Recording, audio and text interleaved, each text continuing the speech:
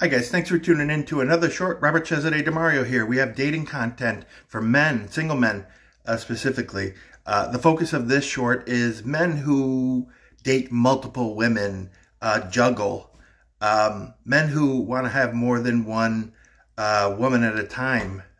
So I have a question for you. If that applies to you, why? Why would you want to be around that many emotionally unstable people that are going to complain or get jealous or, essentially emotionally unstable? The more you want to be around emotionally unstable people that complain about whatever you do, or when you're paying more attention to one than the other, how is that an enjoyable experience?